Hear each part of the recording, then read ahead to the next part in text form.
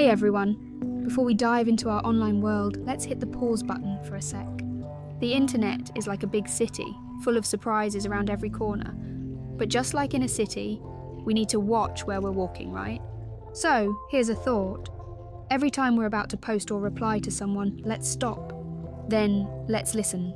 Not with our ears, but with our hearts. What's the vibe of what we're about to say? Is it kind? Is it true? And think, imagine if what you're about to type was said about you.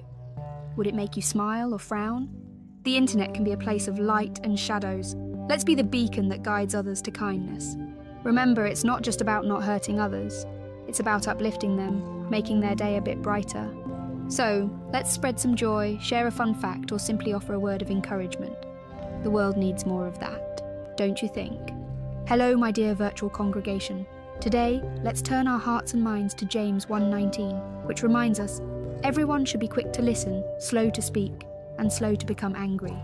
In the digital realm, where information zips by at lightning speed and where opinions are shared freely, it's easy to jump into conversations without truly understanding the context or the emotions behind a statement. Before we respond or react, let's remember the wisdom of James.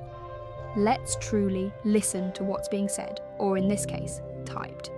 To listen is not merely to see the words, but to grasp the emotions and intent behind them. It's to empathize and understand. And when we do speak, let it be from a place of love and patience. In doing so, we'll find that our online dialogues become more fruitful, understanding, and representative of Christ's teachings.